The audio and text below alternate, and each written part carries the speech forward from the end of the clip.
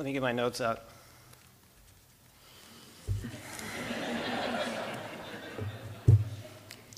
No, I could never really read those.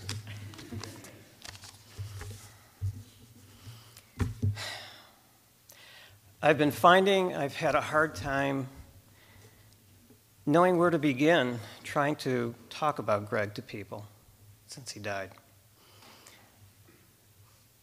There was so much about him that I truly valued. I just never knew where to start. It's also hard to speak in the past about someone who still feels so present. But I can tell you this. He would have been very happy with the snacks we're having later.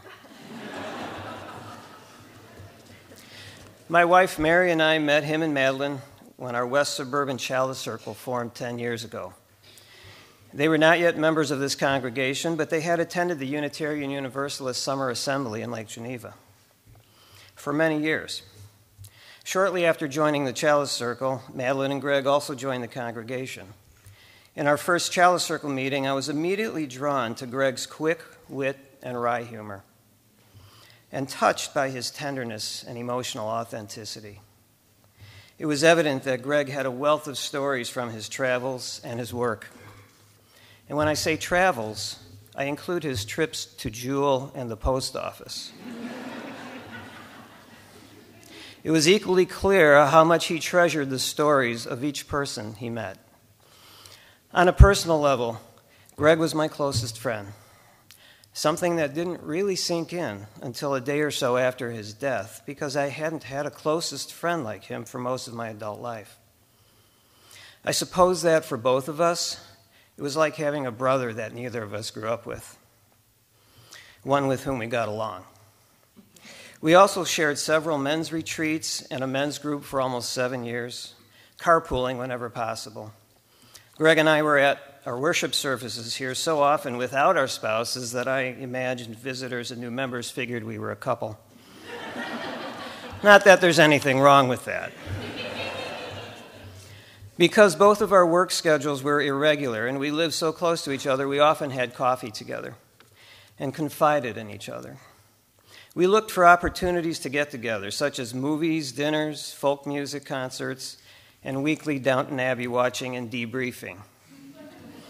Greg was an adopted uncle to our children, Kayla and Matthew, and he always treated them like family, at times better. He was sure to deliver... This is just a little of Greg's humor. Yeah. He's getting you back for bringing he is, yes, I know. I'll get you. For 30 years, Greg was a motivational speaker, as you've heard. His specialty was hugs, humor, and hope. His business card credentials were MSW, Masters of Social Work, CSP, Certified Speaking Professionals, and PFG, Pretty Funny Guy. No one I know espoused the need for laughter more than he did. To know his roots is to understand what a long journey he made to get there. Greg proposed that everyone needs 25 good laughs a day to stay healthy, and that was before science began documenting the health benefits of laughter. He was sure to deliver at least that many during his presentations. I videotaped a couple of his talks and edited revisions to his demo tape, and it was a pleasure to watch him work. His presentations were interactive and no one was safe. It was usually the people in front, however, who participated by responding to his questions and helping him demonstrate the 7 types of hugs. His gentle humor always broke the ice. Through his talks, Greg was able to do the thing he loved most in life, connect with others in a meaningful way. He needed to do this, and he wasn't happy if he wasn't connecting. As Kathy mentioned, over his career, he touched hundreds of thousands of people on a personal, emotional level. He could have a ballroom full of farmers or insurance actuaries hugging. As you might have seen in the slideshow, Greg had been on TV and radio. His books were endorsed by top sociologists and psychologists. And Madeline has drawers full of letters from audience members who expressed how he impacted them profoundly in just 60 or 90 minutes. and you'll hear a few of them later. But he always wanted to hear your story, and your story, and your story. Greg used his non-threatening humor as a means of connecting with people in his non-professional life as well, and this is one reason we had so much fun together. Like no one else in my life, he could persuade me to join him in activities that I'd never do myself. About 5 years ago, during the summer when some of our worship services are lay-led, Greg gave a service, during part of which, the humor part, he wore a red foam rubber nose like this. And the slideshow has a photo from that day.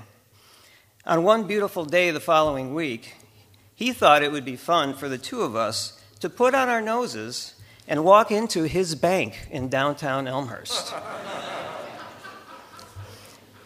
After agreeing that maybe that wouldn't be the kind of attention we wanted to attract, we decided to shift the venue to Starbucks alfresco area. We both enjoyed the smiles from passersby and didn't believe we had lost Starbucks any customers that day. The sermons here this month have been exploring what it means to have a sense of wonder. Greg was full of wonder, and I loved that part of him that was so in touch with his inner child.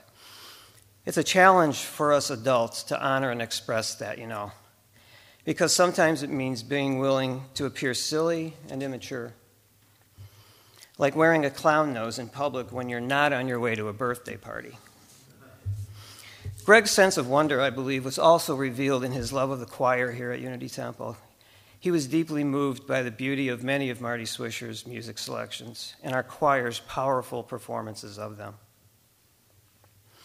And he loved sharing our choir with others. When they performed a best of concert, Greg enlisted our friend Corey Anderson to videotape it with him and me to edit it so that it could be posted to YouTube. I was happy to share that sense of wonder with him. I've strived to be more like Greg ever since our first Chalice Circle meeting. Just by being himself, he brought out my inner extrovert and helped me see what rewards can come to me and to others from extending myself, often in a humorous way, more than I might be comfortable with. His favorite quote, and one with which he ended his talks, was by Leo Roston. It's on the back page of your program and also on the yellow hope cards you received when you entered. But I'd like to read it for you. I cannot believe that the purpose of life is simply to be happy. I believe that the purpose of life is to be useful, to be responsible, to be compassionate. It is, above all, to matter, to count, to stand for something, to have made some difference that you lived at all. This was like a mission statement for Greg, and he lived it every day. No one I know spread more love, kindness, and compassion. He was entertaining, touching, instructive, insightful, challenging, very generous, and of course, funny. He was a gift the world has lost and can hardly afford to be without.